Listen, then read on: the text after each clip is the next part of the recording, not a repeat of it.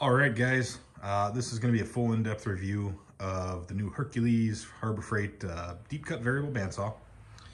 I've been using the Hercules stuff in my welding business now for a while, and I know a lot of people go, oh, you're DeWalt, Milwaukee, blah, blah, blah, blah. You know, these things are junk. They're cordless tools from China or from Harbor Freight, whatever you want to say. That's fine. But you know what? At the end of the day, the only reason I actually went with them, one, it's just a starting business. I didn't want to take out a loan. I didn't want to do anything like that. Everything I've ever bought for this business has been out of pocket. So I don't have any overhead, and I can actually keep my prices lower, and it's easier for me. But the big reason, get this out of the way, is right here at the bottom, and it's gonna be kind of hard to see, so I'm gonna walk you in there, is a 5-year warranty on the tool, and they have 3 on the batteries. So that competes right along with Milwaukee. In my day job, I work as a ag equipment mechanic, and I use nothing but Milwaukee, and I will always tout Milwaukee is the best cordless tool manufacturer, especially if you're going to be a mechanic. I can't fault that. I really can't. I can't contradict myself on it. They make a hell of a battery powered tool. Always have. They even make good grinders. A lot of my grinders are from Milwaukee, like my corded ones. But I did need some cordless stuff, and I just didn't want to upfront the cost of Milwaukee. And I have been just overly impressed with the stuff I've gotten from Harbor Freight. I've got a couple drills, angle grinder. I am maybe in all the tools less than the cost of like 3 Milwaukee drills. I mean, that's with batteries included. But enough about that. We'll get back into unboxing this thing and going through a review on it.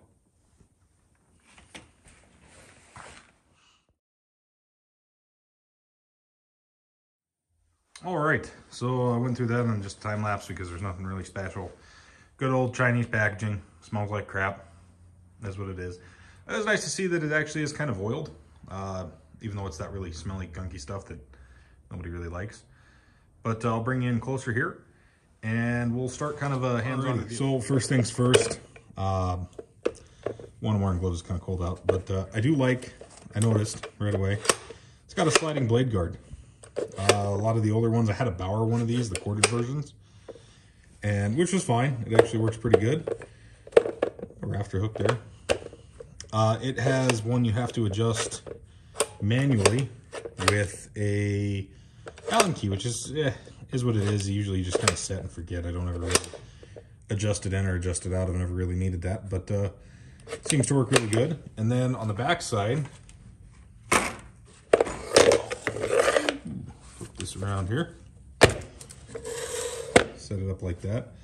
I noticed, get this in frame a little better, it's got these kind of like slide blade covers. Yeah, you just kind of pop out of the way.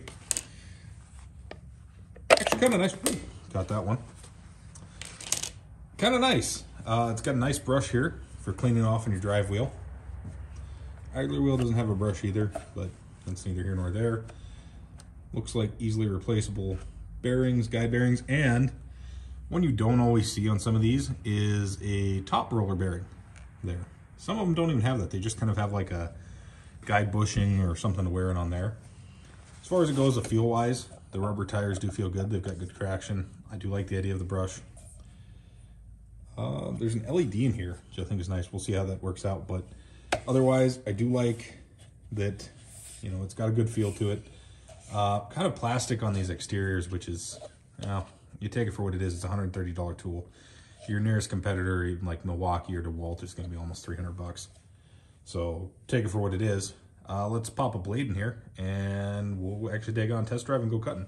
One thing, they did not include a blade with this at all. I know a lot of them, even like Milwaukee's and DeWalt's, hell, even other cheap ones that you got on like Amazon or eBay or wherever, come with a blade. Even if it's just a chintzy cheap one, these ones did not a blade and nothing. But the blades that you do buy, I thought that was kind of handy. Made in the USA. Never actually used these before. So most of the ones I get are either Milwaukee or I'll get a DeWalt brand. So I'm kind of interested to see how these stand up. But obviously 18 TPI, stainless steel, angle iron, pipe, tubing, plastics, wood. All your basic stuff. We'll slide a blade in here. It actually wasn't expensive either. It was $15 for 2 of them, which is pretty decent in my opinion for USA made blades. if they're any good. But we'll pop a blade in here and I will set up some junk on the table and we'll cut some junk. One thing they do tell you, and I am curious to see, it says you have to have a 5 amp hour battery or larger. I'm curious if you could still use a 2.5. I don't know. I mean, you just lose capacity as far as how long you can run, but I've got a 5 amp hour on the charger right now. So we'll do it with what they recommend and see what happens.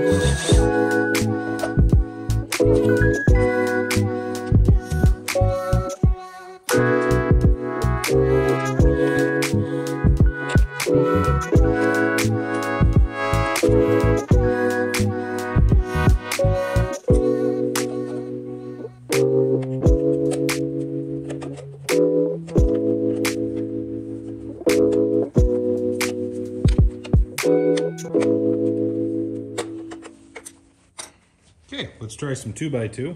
Our trailer stock. Just that blade guard out a little bit.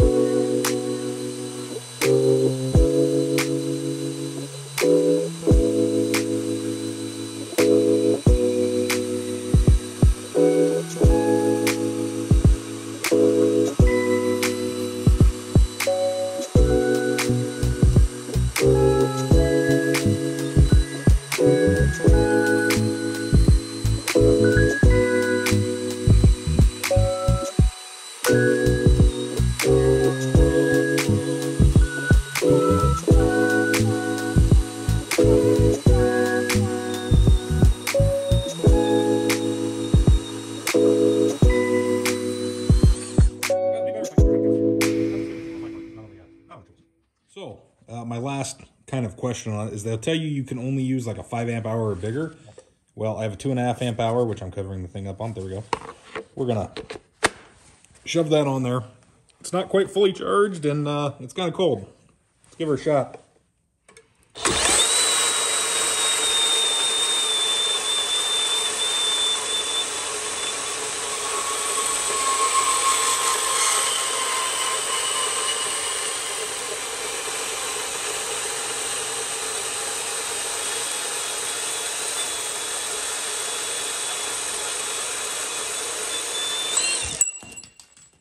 Works great, including knocking crap off my french fries.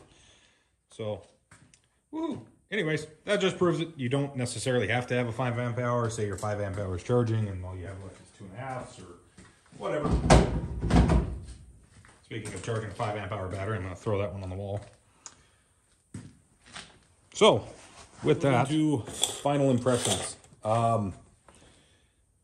It's definitely not super duper heavy, but it's heavy enough built that it doesn't feel like it's going to fall apart in your hands. I'm not really a big fan on the plastic guides on the back. I don't know, I feel like you could get stuff packed up underneath there.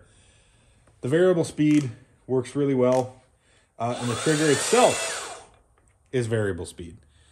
So you can actually just leave it at 6 and kind of feather it as you need, which is real handy. I'm not super duper thrilled on the plastic hanger. Probably not the end of the world.